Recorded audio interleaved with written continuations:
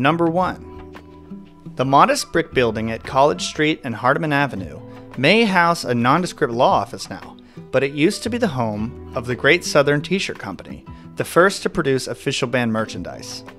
Shirts for Bon Jovi, ZZ Top, and many others were circulating with Macon, Georgia on the tag until 1992 when the company was purchased by Polygram Records. Number 2. Rose Hill Cemetery opened in 1840 during the rural cemetery or garden cemetery movement and features rolling hills and sweeping views over the Ocmulgee River. It was a favorite hangout spot for the Allman Brothers Band, who were inspired by grave markers there to write the songs In Memory of Elizabeth Reed and Little Martha. The photo on the back of their self-titled record was taken at the monument to Joseph Bond, and after their deaths, Duane Allman, Gregg Allman, Butch Trucks, and Barry Oakley were all buried at Rose Hill. Number 3. Just 3 days after her divorce from Sonny was finalized, Cher got married to Gregg Allman. He proposed to her inside one of the private curtain booths at Le Bistro, Macon's first French restaurant.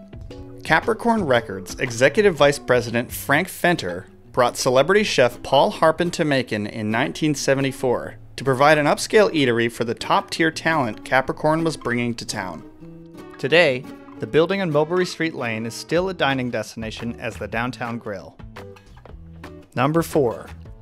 Little Richard got his start performing at Ann's Tick Tock Lounge in exchange for washing dishes at what was one of Macon's first openly gay and integrated venues, opened by Ann Johnson in the mid-1940s. The Tick Tock Room at 408 MLK Boulevard was open as a restaurant until a fire in 2021. Number 5. The Douglas Theater opened in 1921 by Charles Douglas, one of Georgia's first black millionaires, to provide entertainment for black patrons as an answer to Macon's Grand Opera House. The Douglas Theater was instrumental in the discovery of Otis Redding, James Brown, Little Richard, and others, with radio DJ Hamp King B. Swain's Teenage Party talent shows taking place there. Number 6. Walking the sidewalk of College Street between Georgia Avenue and Riverside Drive, a magic mushroom drawn into the sidewalk may appear to be in contrast to the street's manicured mansions set on sprawling green lawns. But this square of pavement marks the place known as the Hippie Crash Pad, where the Allman Brothers Band and their roadies first lived when they came to Macon for Capricorn Records in 1969, a year before they moved into the Tudor Revival Big House on Vineville Avenue.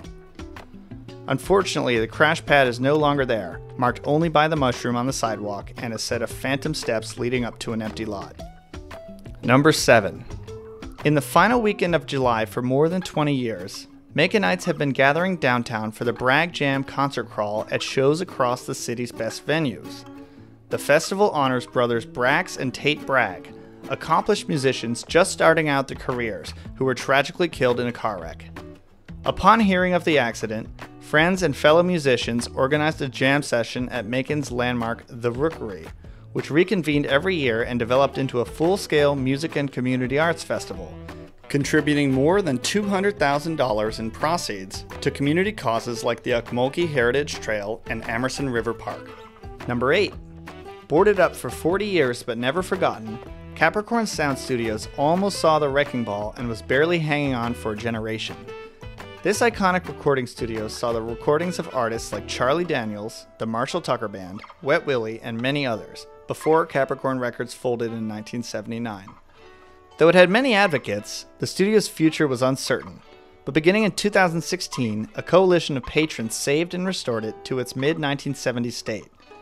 Today, it functions as Mercer Music at Capricorn, a fully functioning recording studio and music incubator station. Number 9. As Macon's population has dwindled and scattered, the stories of its impact on American music and culture all but disappeared. But carrying the torch of the songs and stories that were almost lost is Jessica Walden, daughter of Capricorn Records' Alan Walden, who, along with husband Jamie Weatherford of the Crown Candy Corporation, started leading walking tours of downtown Macon's musical heritage in 2010.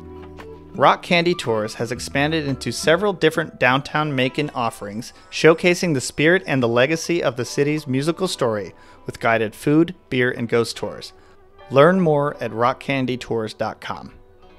This has been a Comedian Co. production. Subscribe to learn more about Macon, Georgia's rich musical heritage.